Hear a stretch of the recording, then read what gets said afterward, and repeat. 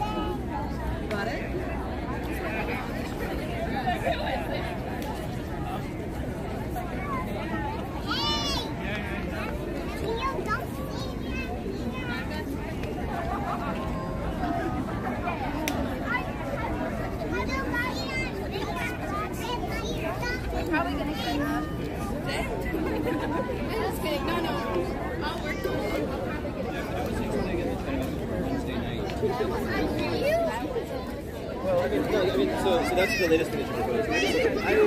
I don't know. I mean, we have this like protest, but it's like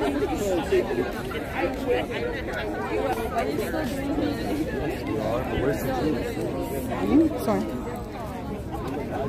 Oh, what? What's up? Yo. How are you?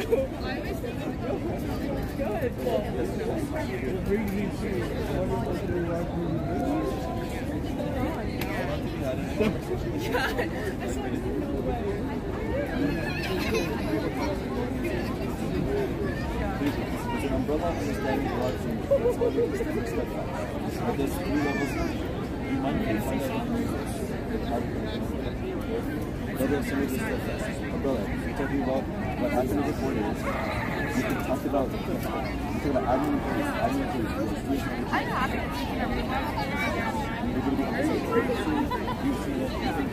My friends have been, multiple ones my friends have been accosted by random journalists. Like not by, very biased people.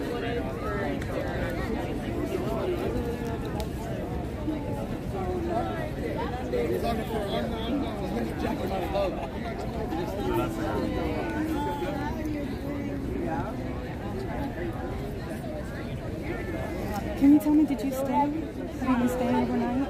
Yes. Did you feel safe? Yes. Okay, good. So are the police staying out on the roads for y'all to help keep you safe at night? Are you part of the media? I am. Yeah, I'm not going to answer any more questions. Okay. I'm sorry. Okay. Tell me, send me to one of your organizers. Yes. Or point one of them out. I'm sorry, I should have asked. That's all right. No worries. Yeah, I think that they're over, like, in that kind of area. There are people who are, like, media trained who we would prefer you speak to. Right. Yeah. Okay. I think they were having a meeting. I think I passed them. I know where you're talking about. Yeah. Thank you. Okay, y'all stay safe. All right. Oh, you were. So good.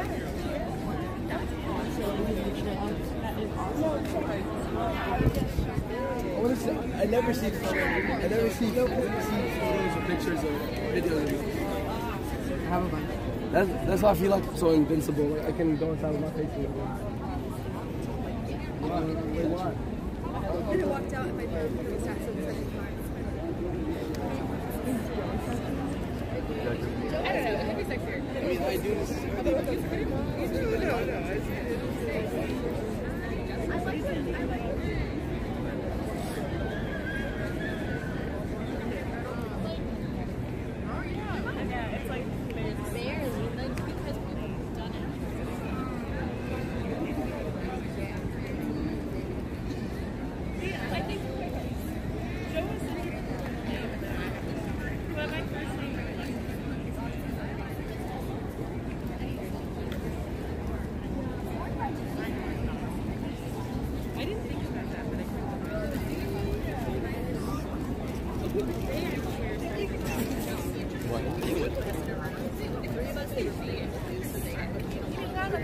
It's not too late because this is new. I think you have a lot teaching.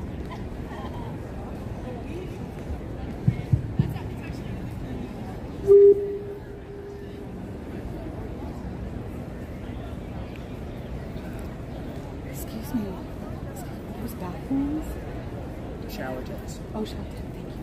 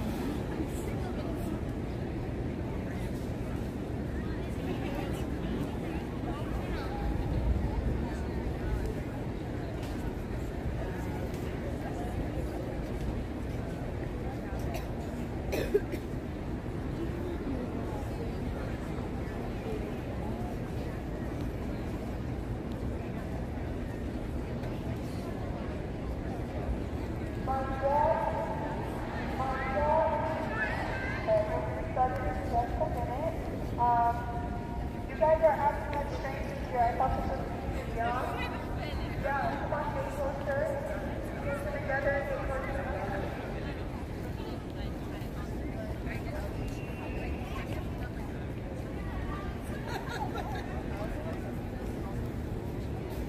Close the back. Close the front.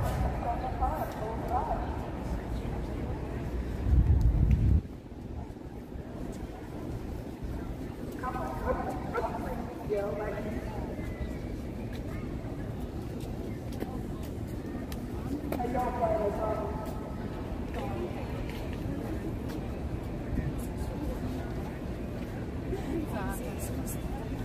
Hello, everyone. Hello, everyone. Is that better? Hi. Y'all gotta tap into this conversation. I promise you're gonna want to hear from it, and you're gonna want to hear from yourself too. This is a great opportunity to build community if you can. There's a lot of us here. I want you to leave this conversation knowing how to leave and then get into it.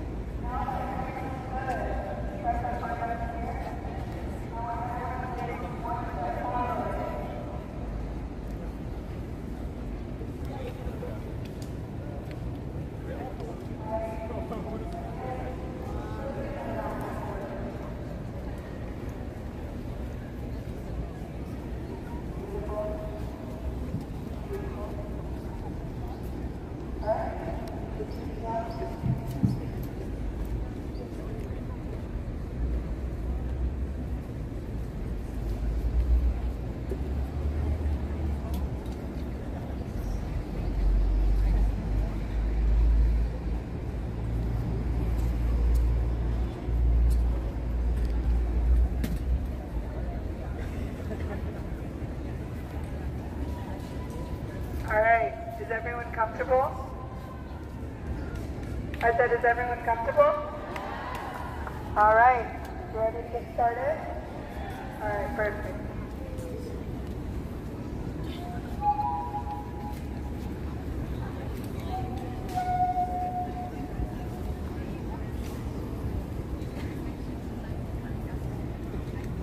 Hi everyone. Thank you for participating in this discussion with us. Can everyone hear me okay?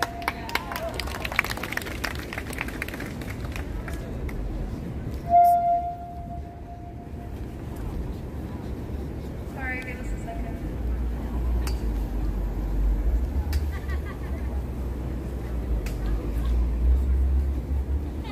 Okay. Thank you.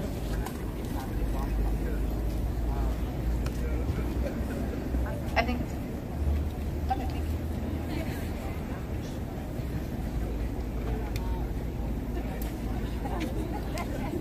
We're just repositioning. This is my karma for making you guys reposition.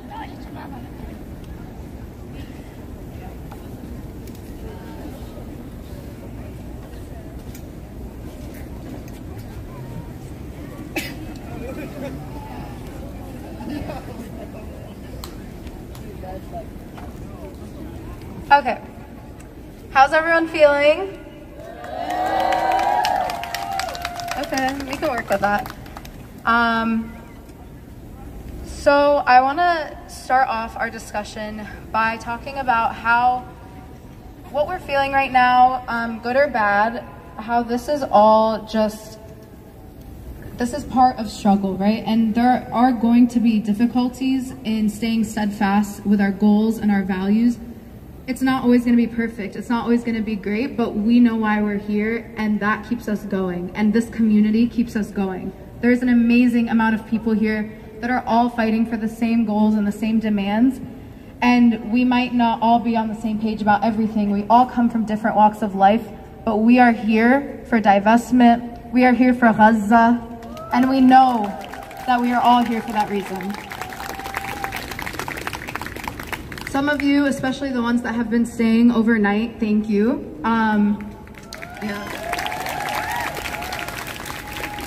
It's hard, right? Like, I don't want to discount that at all. It's hard to leave your home and stay in a tent. It's hard to not have a secure place to use the restroom, not have secure housing, not know whether in the middle of the night you will be kidnapped or you're going to be under a raid or you're going to be barricaded in. It's hard not knowing, you know, oh, where's the water, where's the food? There's definitely difficulties, but this is nothing compared to what is going on in Gaza. And they are facing this on a level that we could never understand. For those of us who are staying overnight, you're starting to understand it, right? You're starting to see, oh, like this is real.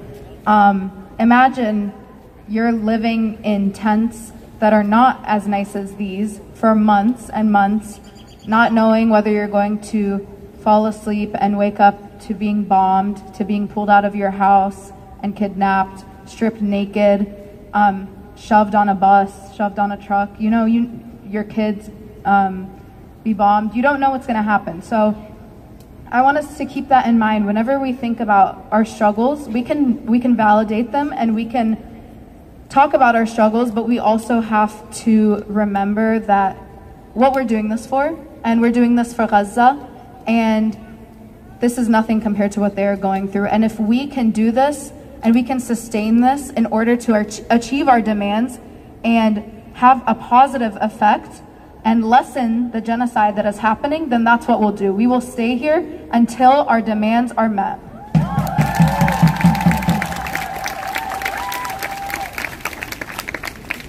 By a show of hands, who here has been with us since Thursday? Wow. A lot has changed since Thursday.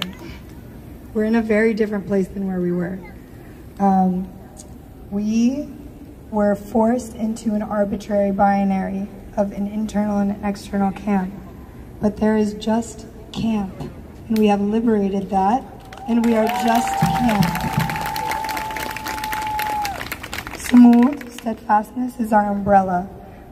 There are multiple things that happen under this umbrella. there's victory. And I think right now we're sitting in a victory.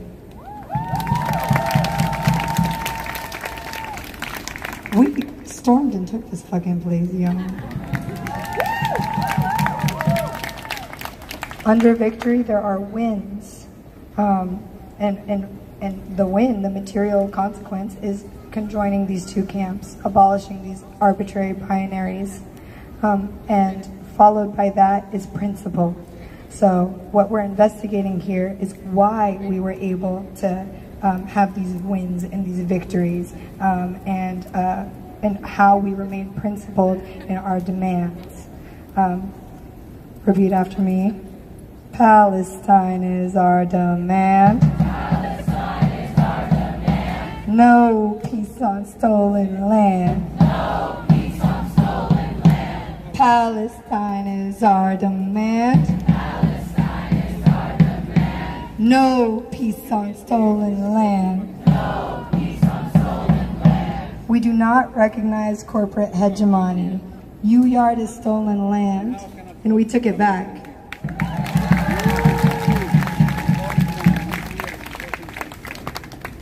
I want to give a reminder to what we're here for, what exactly, because we will reiterate these demands over and over. I don't care how sick of them you get, because this is what we're here for, and we're going to keep reiterating them.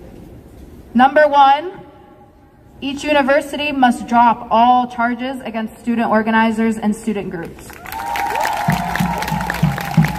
Number two, each university must protect pro-Palestinian speech on campus. Number three, each university must divest from all companies selling technology and weapons to the Zionist regime. Number four, each university must immediately disclose all endowments and investments. And number five, each university should immediately end all academic partnerships with the State of Israel. These are our uniting demands, and no matter where we come from, no matter what school we come from, all of our universities are doing these things and are complicit in them. So that is why some of us are here from Georgetown, some of us are here from AU, some of us from Baltimore, from Virginia. You know, we're all here for these same demands, to uplift our comrades at GW, but also to pressure our own administrations. We will stay here until our demands are met, and we've shown that we can be steadfast and we can push further and further, and we can reclaim the already liberated zone. We can re-liberate it, and we can continue to push in that way until our demands are met.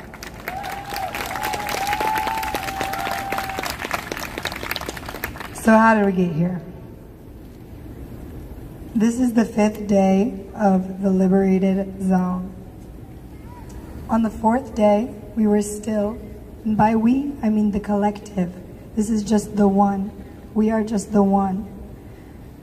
The collective was limited, it was fractured, and it was imposed by the binary evils of administration and the police.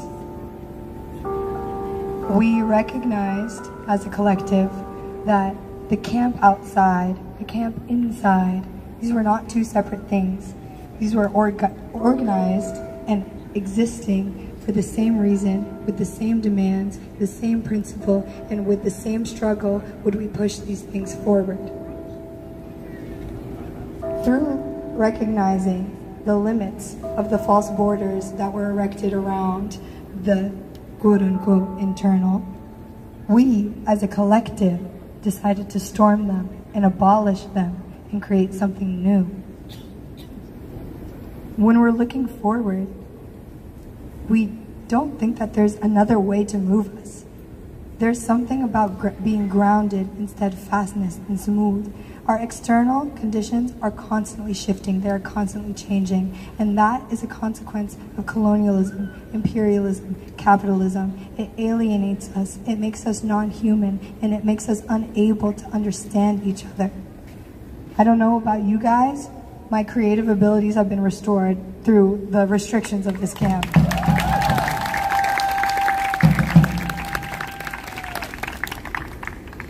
The community's creative abilities have been restored, and therefore the community's security in our home has been restored.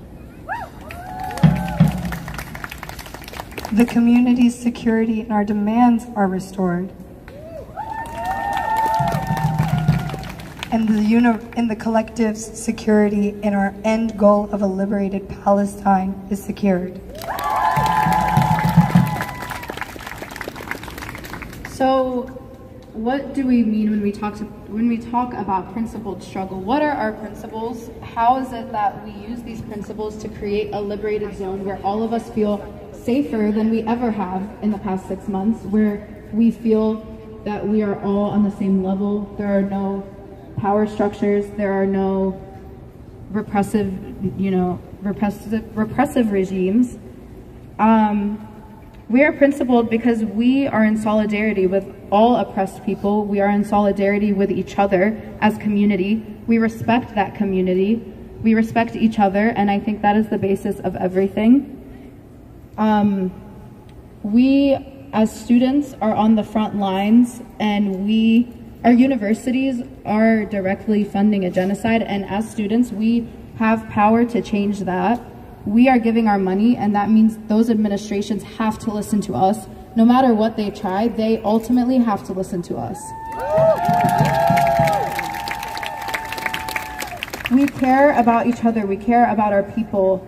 We care about the space that we're taking up. You know, last night it was chaos, and it was cleaned up in a matter of hours. Everyone got all comfy in their tents. Everyone found their friends. We take care of each other. We take care of the land. We take care of nature.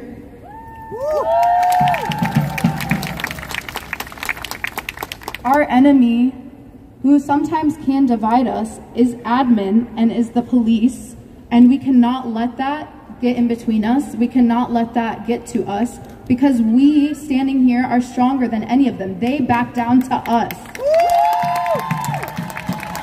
You guys scared the cops. They were scared. And if we keep up these numbers, if we keep up this community, we will continue to claim that power. They will continue to be scared of us, and they will eventually bow down to our demands. We understand that the empire glares and gnashes its teeth when it's the most vulnerable. It is gnashing its teeth at our ankles constantly because it is scared. When they escalate in violence, when they become more violent, when these empires, when these oppressive hegemonies become more violent, it is because they are losing control. And looking around, it looks like they've lost control because the people are in control. I think about the eternal martyr, Walid Baka. When we win, we stay steadfast. We stay strong to our principle, and we do not falter in the face of imperialism. It might be scary to look at in the eye, but trust me, it is 10 times more scared of us.